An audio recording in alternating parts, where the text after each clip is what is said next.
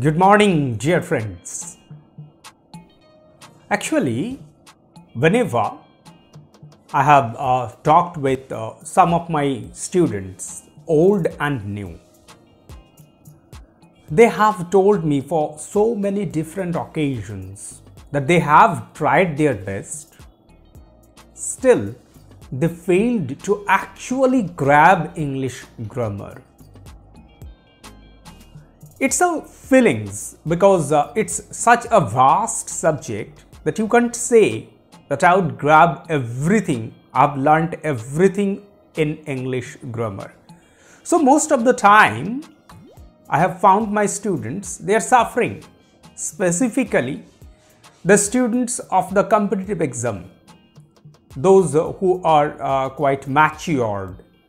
Every time they feel that they had so many things to learn, but they failed to do so. They always ask me, "Sir, is there any way with which we can grab English grammar very easily?"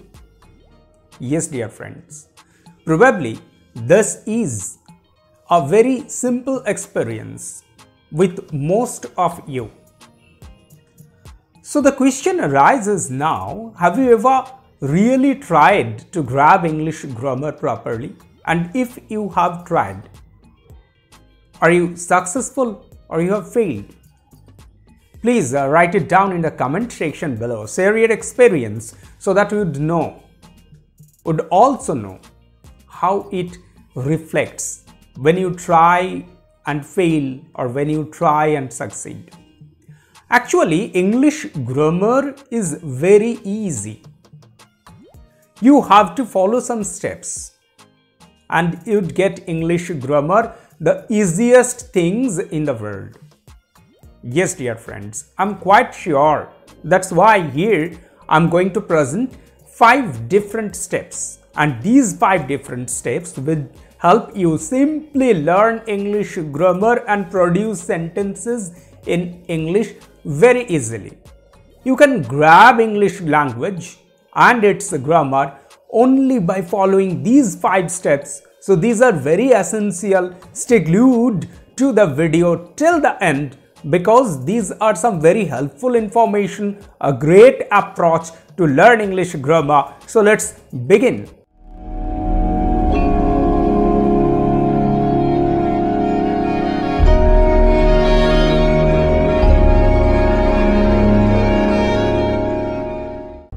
So here we are in Shiksha mantra with what? Yes, dear friends, here we are with 5 mantras, and these 5 mantras are very much effective to learn English grammar. So these are actually 5 steps that you'd have to take to reach your goal, that is to learn English grammar very easily, to have a very tight grip over English grammar. So how does it begin? Yes, dear friends, this is a sentence. So read the sentence first. Buffalo, buffalo, buffalo, buffalo, buffalo, buffalo, buffalo, buffalo. So if you consider this sentence, this is the notorious buffalo sentence, and just search for it in the internet and you'd find its meaning. So I'm not going after the meaning. But the fact that you have to get, that when you want to grab this sentence, grab the meaning of this sentence, it totally depends on how sound is your knowledge of parts of speech. Yes, dear friends, it's all about parts of speech.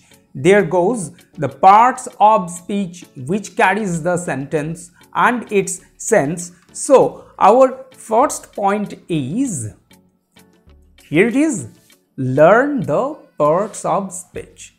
Yes, dear friends, learning parts of speech is our first step.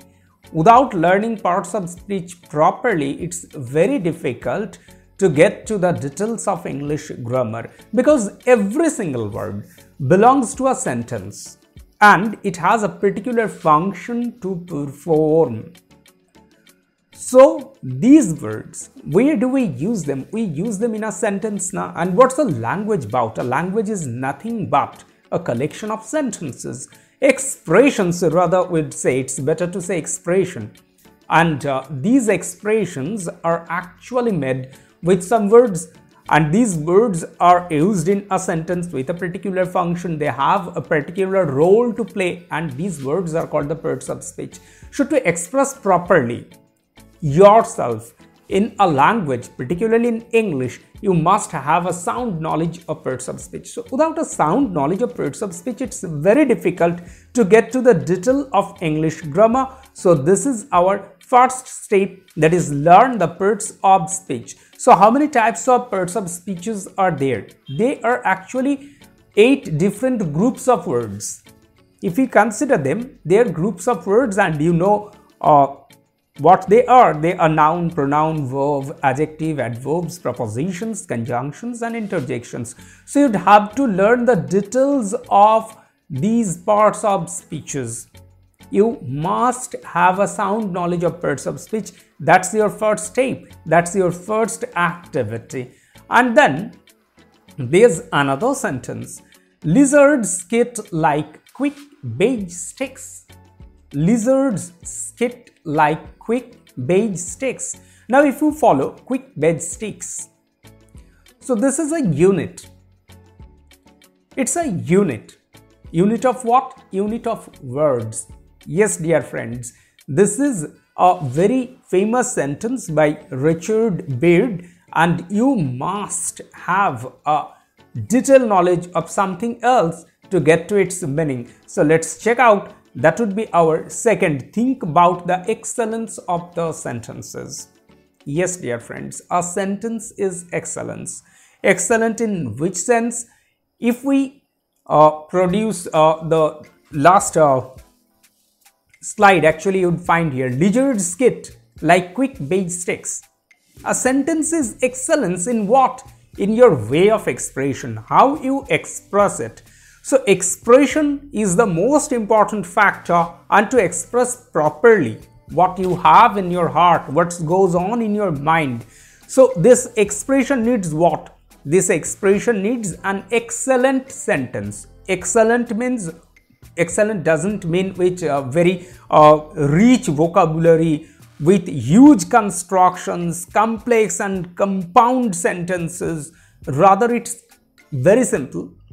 What properly express what's going on within you. So a proper expression, the sentence which produces a proper expression, that is an excellent sentence. So you must find out the excellency of a sentence. So this is your second step of learning English grammar. So how could you get the excellence of the sentence? Yes, dear friends, now we will discuss about it. Parts of speech, you have already learned it, but parts of speech, they are not enough to learn English grammar. There's something else. When the magic happens, magic in what? Magic in production of a sentence. When we start organize parts of speeches in a sentence, that's the magic. There we create something. So what we do? We organize some parts of speech into a sentence and we complete our expression. So here we must learn a lot about sentences. Only parts of speeches won't work. First you have learned parts of speech, then you have to learn sentences. So sometimes it may appear that it's a huge effort, but believe me, dear friends, it doesn't need much effort. It's very simple. Simple in what? Simple that you just can't imagine how simple it can be. So let's show you something with which you'd get what simple it's to learn the excellence of a sentence. What we get in a sentence? In a sentence we get a head and a body, just like our body. What's there in a human body? There's the head and the torso. So head provides what? Head provides everything. So in a sentence also, in an English sentence, you'd get a subject and a verb. So the subject is the head and verb is the torso. So in a sentence you get the subject part and the predicate part. So what happens with the subject part? It provides you the person or the thing which accepts the action. and the verb means it produces the action itself. So to produce a sentence, to produce an excellent sentence in English, what do you need? You need nothing but a subject and a verb. That's it. That's how you can learn the excellence of English sentence, only by getting the subject and the verb. So how it works? Basically, actually, if we consider this, all sentences boil down to this. Let's check how it works. Yes, this is the construction I was talking about. It's someone or something, being or doing something. So that is the basic construction. If you remember this, you are going to produce English sentences just like anything. It's very easy. Just remember, you have to put someone or something, and with this you have to tell what that someone or something is being or doing. So someone being or doing, something being or doing. So that's how goes a sentence. That's how we produce a sentence. So this is an example. Priti drove. This is a complete sentence. Yes, dear friends, Priti, that is the someone. Doing what? Drove. That is driving. So here what we get? Here we get a subject and a verb. Now this verb part is considered predicate. So with a subject and a verb, by using two words only, we can produce an excellent sentence. Because what I mean, here my expression is, I'm actually delivering this fact that there's some girl, Priti, whom I have found driving. So now I'm trying to express this. So I have to use Priti drove. That's sufficient. That's also an excellent sentence. Yes, dear friends, a successful communication is the definition of an excellent sentence. Your communication must be successful. Excellent means this only. To some other videos would talk about excellence, or probably it would be a live. So you'd get the notification later. But now consider what we have to do here. So we have already crossed two steps, and now the third one, that is learn phrases. How important it is in English grammar. You just can't imagine how important phrases are in English languages. Actually, it's just like you have learned walking. You have observing a child who is learning to walk. First it crawls, that is parts of speech. Then somehow it stands, that is learn the excellence of a sentence. Now it had started toddling, it has started having steps one after another, that is learn phrases. So learn phrase and you'd start your progress. So without learning phrases properly, your progress in English grammar would be hindered. So that's our third step. So from here, actually from the phrases, the things will start getting fun. How? We'll discuss about it. Phrases will be formed with your firm knowledge of parts of speech and your ability to construct sentences. So these two, the two steps we have already crossed, they would together work to give you a mastery over the phrases. So these are, but what are phrases? These are just a combination of different words, and they work as a unit. Rather, you may say they are groups of words used as a single parts of speech. So that's how phrases are connected to parts of speech. They are single words used as single identity, used as single parts of speech, but they are a group of words. So you'll find that a single parts of speech in a phrase, whenever it's used in a sentence, we won't consider it as some words, rather we'd consider it as a unit, as a single parts of speech. So let's have a sentence and find out how it looks. Okay, so there's the sentence. What? Naren must have jumped from the tree.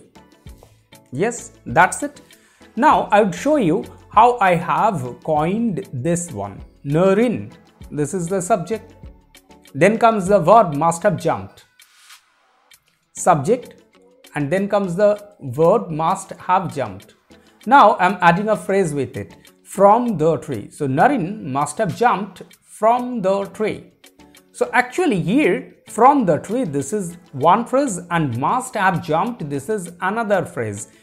Actually, this is the verb must have jumped. So together they are used as a single identity, they are used as a unit, they are used as a single part of speech, that's a verb. So that's how phrase helps in your learning of English grammar. Next point is learn clauses.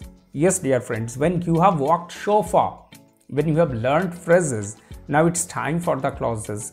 And the last 3 steps would help you to get to the clauses, because you have already learned it. We have already discussed point by point that parts of speech that is equal to phrases, and now phrases would lead into clauses. So we need to learn clauses now to make sentences longer. How it is? There also, the clauses are also groups of words, but there you'd find what? You'd find a finite verb and a subject that you won't find in a phrase. In a phrase you don't get a finite verb or a subject, but in a clause you'd get a finite verb and a subject. So actually they are also what? They are also a sentence within a sentence.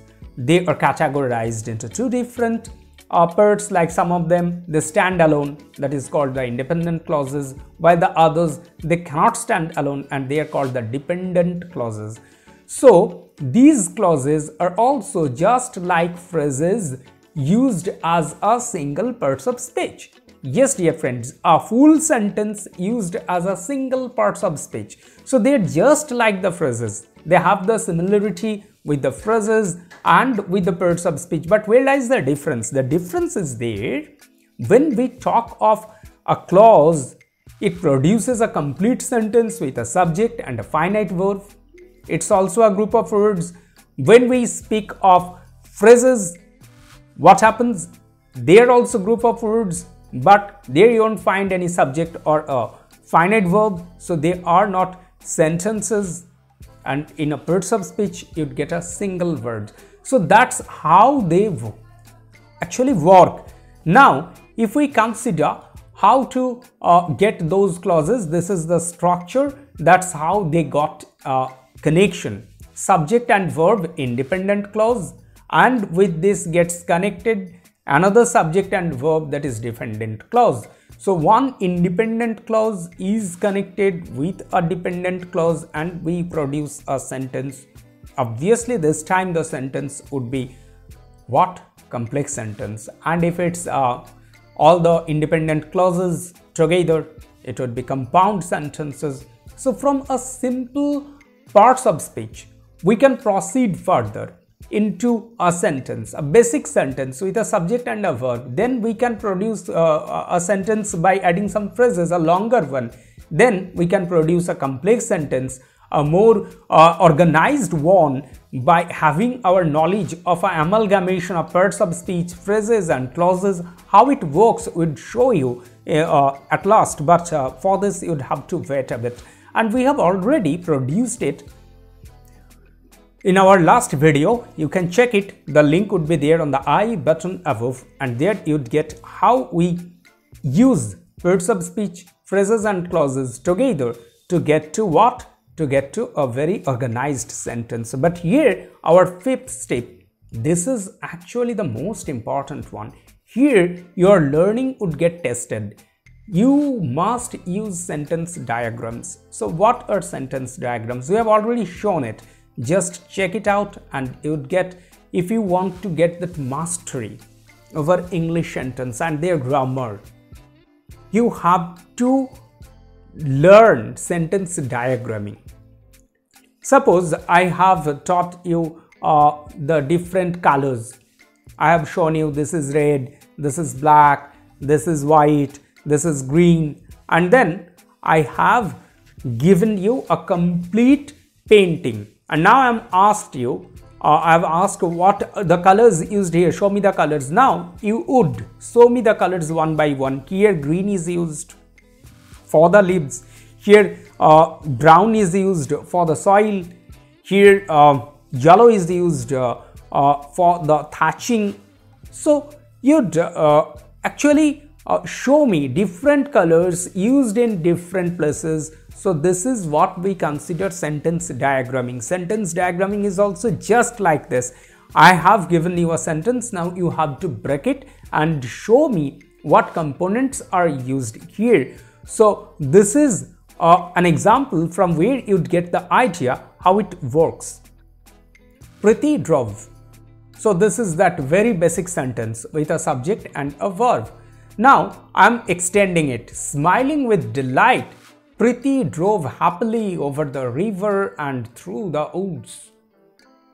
So that's how a basic sentence is added with phrases and clauses, and finally we get an organized one, a very organized sentence. An organized sentence is produced by a perfect amalgamation of parts of speech, phrases and clauses. So here you have produced a sentence, and now I am asking you to diagram this sentence, that is to find out the different components from this sentence. So this is what we have started with, Priti drove. That was the basic sentence, and now we get this one, the basic one, Priti drove. So with this we have added what? Smiling. What sort of smiling? Smiling with delight. So smiling, it has been connected with preposition with and then delight. So smiling with delight, that's a phrase that goes before the subject. Okay. Then drove, how? Happily. That's an adverb. So we have added this adverb with the verb. So happily here means drove. Then comes what? There are two different phrases, over the river, through the woods, and they are again connected with a conjunction and. So finally we have found out all the components that those have been amalgamated together to form this sentence, and this is how, by following these 5 steps, we can learn English grammar. So what are they? The first is learn the parts of speech. The second is think about the excellence of the sentences. The third is learn phrases. The fourth is learn clauses. And the fifth is use sentence diagrams. Yes, dear friends, the end is not the end. Remember this phrase well. We just have ended this presentation, but we are returning very soon with some others that would help you a lot. But to get those details of English grammar, of learning and education, you must like and subscribe this channel with bell notification so that you get the notification every time we produce some excellent video of learning and education. So stay glued to this channel, stay with us, support us. We are returning very soon with a fresh video. Until then, bye bye.